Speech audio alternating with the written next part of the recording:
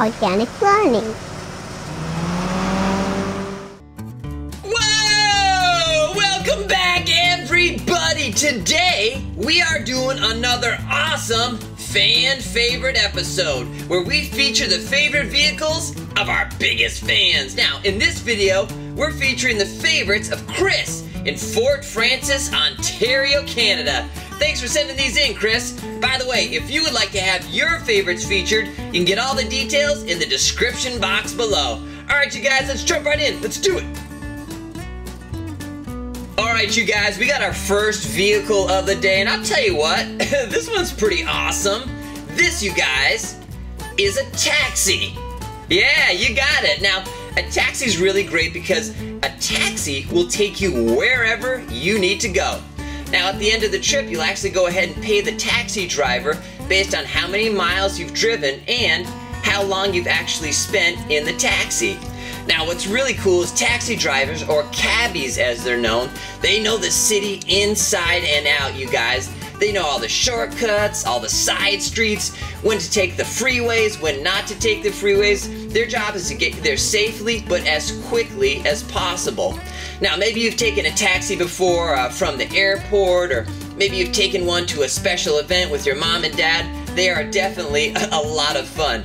Now, this particular taxi is a Prius, and it's a hybrid, which means it has a gas engine and an electric engine.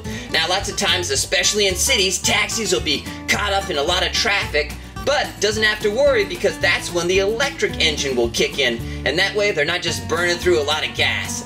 I like this one too because it's got kind of a cool lime green color. You can see this MBX taxi on the side, and they have kind of a reflective sticker that goes the length of the car. That way it's very visible, especially at night, and you can see that taxi coming. Now, at the end of your trip, don't forget to go ahead and tip your cabbie and say, "Thanks, buddy." Beep, beep. This, you guys, is a taxi.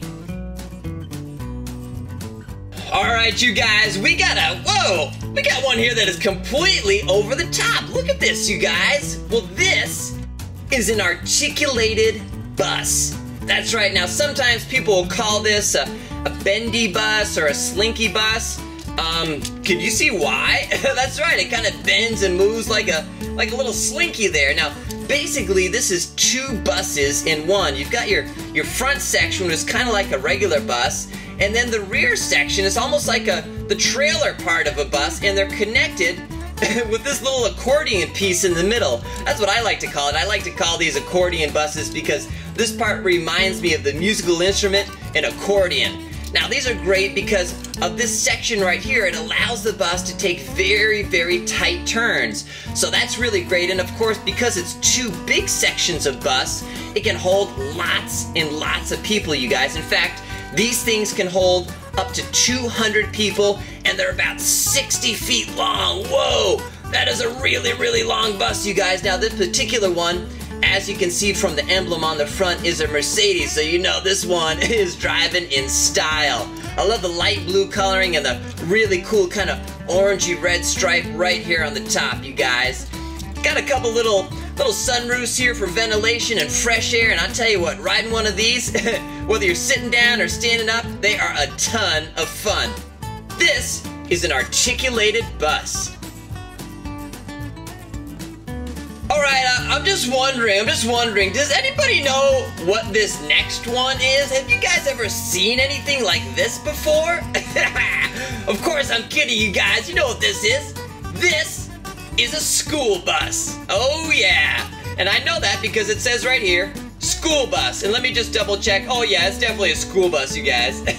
Now, this particular one is a Type C school bus, which is also known as a conventional school bus. Now, they typically have a hood and front fender assembly, which means that the engine is in front of the windshield right here, and the entrance door is located behind the front wheel. So, as you can see, here's the traditional doors. They open right up. You go ahead, just take your seat wherever you want. Now, a Type C school bus is the most popular school bus out there, and the longer ones can actually seat up to 72 elementary school kids. Wow, that's a lot of students, you guys. Now this one actually looks to be a Ford B700 school bus, which is actually kind of a cool vintage one. They don't make these anymore. They stopped around the late 1990s, but I'll tell you what, back in the day, this is the one that actually I used to ride to school. Now these Ford B700s, man, they had really neat air brakes, which made a ton of cool squeaking noises. So whenever these things would roll up to a stop, it'd be like this. And everybody would be like, oh, take it easy, dude. And then we take off and just have a good time on our way into school. All right, you guys, hope you had fun with this one. And this is a school bus. Wow, you guys, this next one is so wonderful. I mean, I've got some good memories on one of these.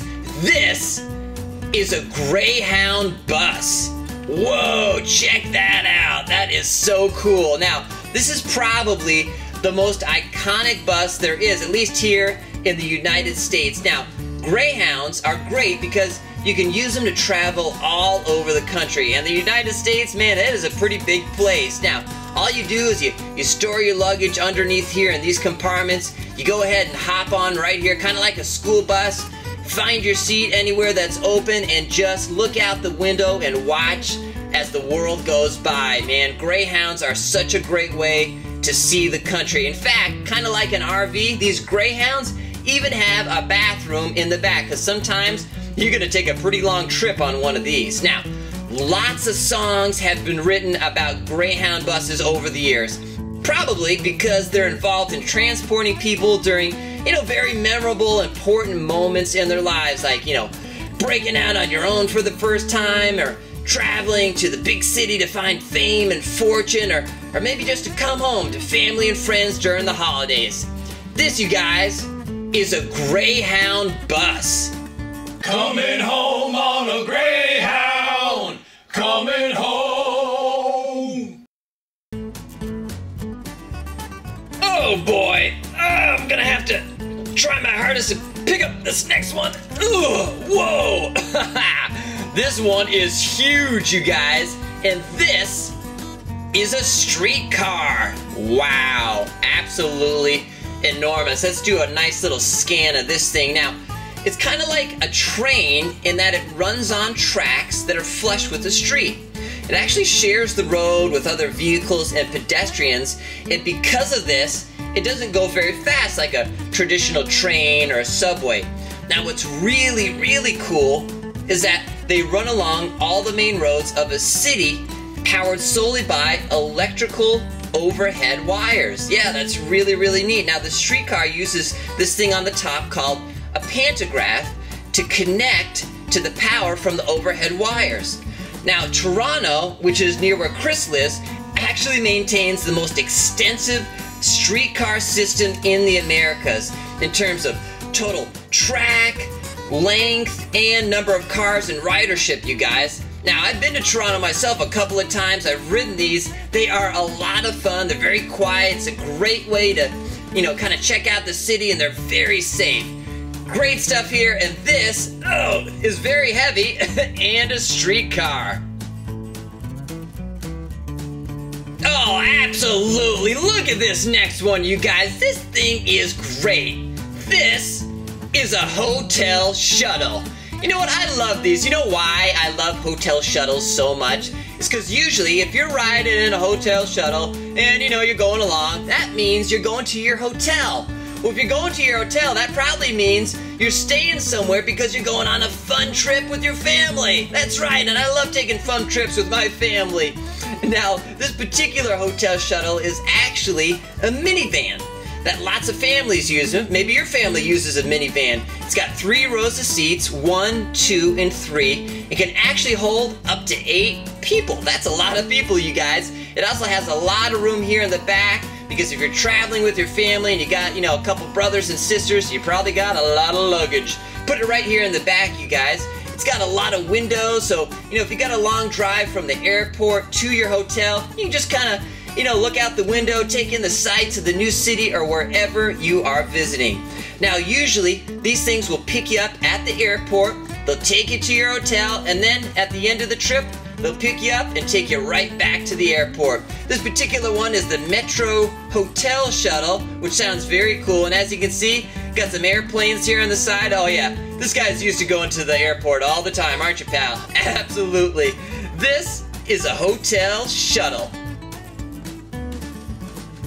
Wow, I think without question, we've got our strongest and toughest vehicle of the day, you guys. This is a locomotive. Woohoo! Now, check it out. These locomotives have huge, powerful engines, sometimes as big as 16 cylinders. Now, this particular one runs on diesel fuel, which, you know, maybe some of you guys have seen before at the gas station when your parents are filling up. They got some of those pumps are for diesel fuel. Also, most of the tractor trailers that you'll see on the highways and the freeways, they also run on diesel fuel.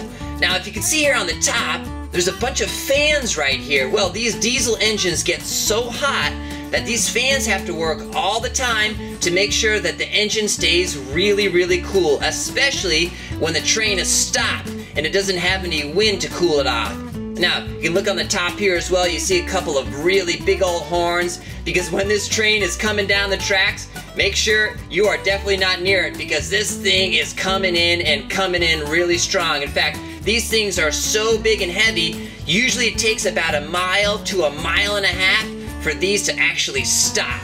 Now, as you can see here, this particular one is a diesel locomotive used by the GO Transit system, which is a regional public transit system in southern Ontario, Canada. GO Transit uses diesel trains and passenger cars, and it carries over 65 million people every year. Hey, that's a lot of people. Yeah, I know. This is really cool stuff, you guys, and this is a locomotive. Alright, you guys, we got our last vehicle of the day, and there's no other way to describe this one other than totally radical awesome. That's right, gang. This is a limousine. Wow. Check it out. I'm going to do a quick rotation, man. This thing is all black, all cool, tinted windows. I mean, this thing is really, really slick. Now, what makes a limousine, of course, is they're super, super long. That's right. And they're driven by a driver called a chauffeur. That's right, it's a French word, a fancy French word for limousine driver. Now, these things are used for, you know, weddings, prom, graduation night, any type of special occasion. I tell you what, whenever you're in a limousine, you're riding in style and you're just having a great, great time. Now, sometimes this one doesn't have it, but sometimes they got sunroofs on the top. You can open those up. And if you're going slow and it's safe, stick your head out, take some really fantastic, fun pictures to, you know, remember the night by. Now, another little secret on this one, this is actually the same limousine that the President of the United States rides in. That's right, they call this one Cadillac One. And check it out, right there in the front, you can see the Cadillac logo. And check this out on the back. See if we can get a close-up of that. Dreamin' big. Now, I have a feeling that's not what the license plate says on the President's one, but it's very cool. It is important to dream big, you guys, and you can do a lot of dreaming on one of these. This is a limousine.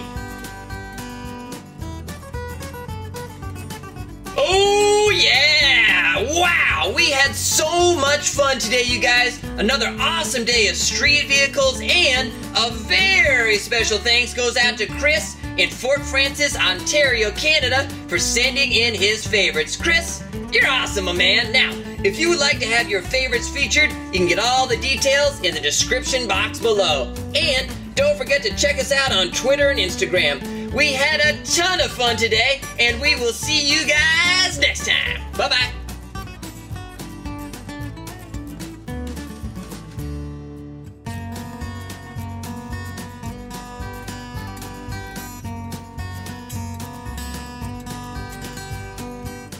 Coming home on a Greyhound, coming home.